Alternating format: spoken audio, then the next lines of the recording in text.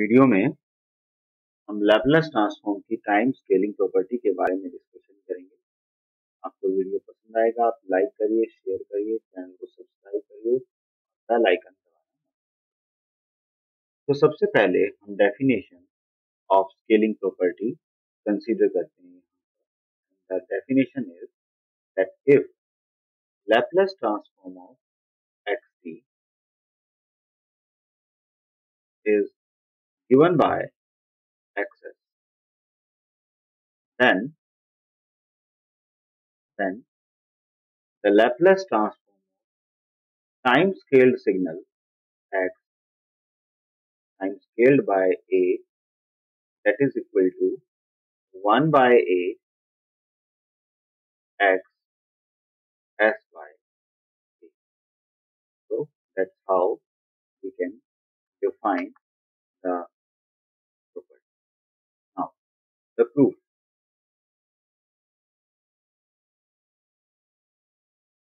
So the proof of this property is that by definition we can write the Laplace transform of the scaled signal is equal to the integration from 0 to infinity x a t bracket close e raised to power minus t dt.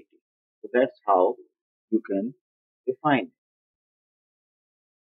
Now, for that, let us assume that at is equal to some lambda. There, we can say that t is equal to lambda by a.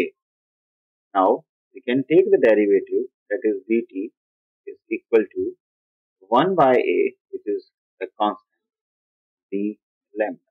So that's how we can have the values of d and dt here.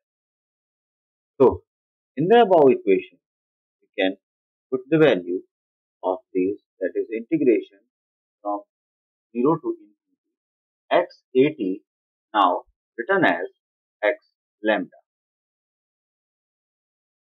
Fine. So, now e raised to power minus s, now t is lambda by a. Fine. And dt. dt is written as d lambda divided by a. So that's how we can put the value.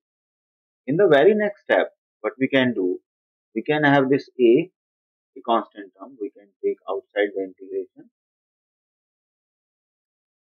Outside the integration, we can take, and in the integration, we are having x lambda and e raised to power minus s by a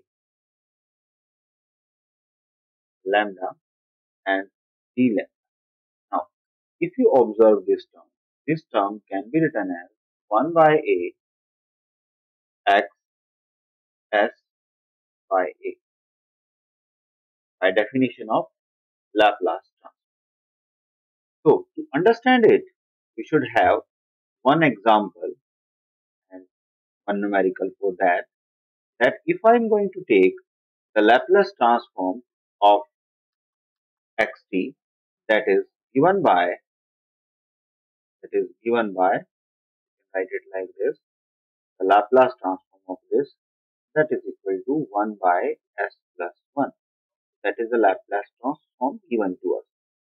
Find x2t.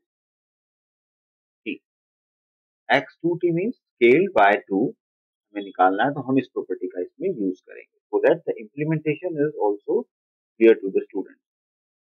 So we have to find out the Laplace transform of x2t.